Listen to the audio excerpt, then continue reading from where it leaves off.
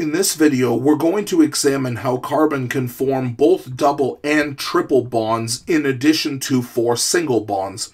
The explanation for which begins exactly the same way as before, by taking the paired electron from the 2s subshell and moving it to the unoccupied p orbital in the 2p subshell.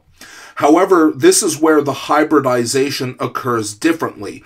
So here, we can see, just as before, carbon has 4 unpaired electrons, but instead when we make double bonds, we're going to take the orbital from the 2s subshell and only 2 of the 2p orbitals and hybridize them together, which would look like this. So remember that the 1s subshell are the core electrons, so no hybridization occurs here. But when we make our hybrid orbitals, we're going to join the 2s subshell with 2 of the 2p orbitals here, meaning that we have 3 orbitals, each with an unpaired electron like this. And because the orbitals only involve the 2s subshell and 2 of the 2p orbitals, these are what we call sp2 hybrid orbitals rather than sp3 orbitals. Now, the last remaining p orbital here exists as a 2p orbital that is unhybridized with a single unpaired electron. So the result of this hybridization is that we have one remaining 2p orbital that is left unhybridized, and this, as we'll see, is actually used to make the double bond. So if we want to examine how bonding occurs, we can take a look at the structure of C2H4, which has 2 carbons joined with a double bond and carbons single bonded to 2 hydrogens each, like this.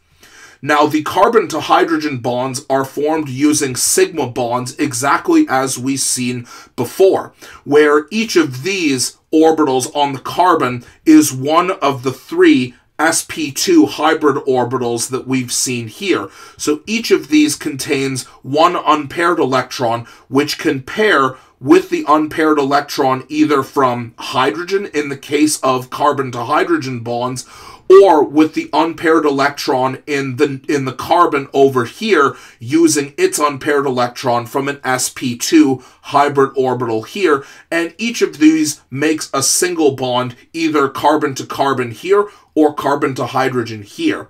The double bond is formed differently because the double bond relies on the unpaired electrons that occur in the unhybridized p orbital.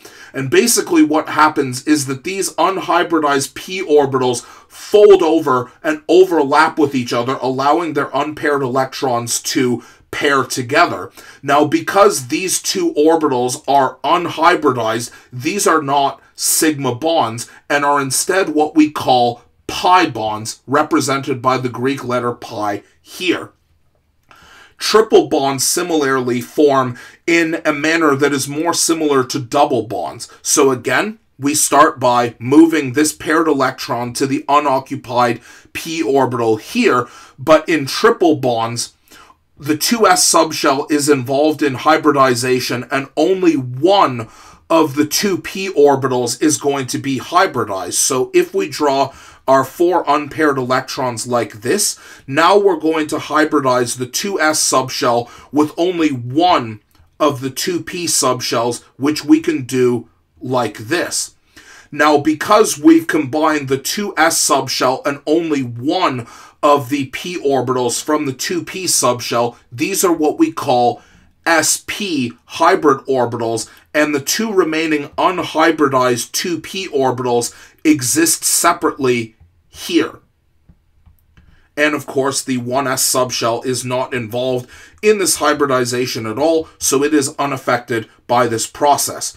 So doing this, we can see that carbon still has 4 unpaired electrons like this, but 2 of the p orbitals remain unhybridized, and the 2s subshell has only hybridized with 1 of the p orbitals that we see, and this affects the bonding fairly significantly. So sigma bonds still form in exactly the same way. This sigma bond is formed by one of the sp hybrid orbital electrons pairing with hydrogen's 1s electron here, and when these two pair, this gives us a, let's write the bond in the right orientation, gives us a hydrogen to carbon bond here, and the second sp hybridized electron here pairs with the sp hybridized electron on this other carbon atom here, and that gives us our second sigma bond, which is a single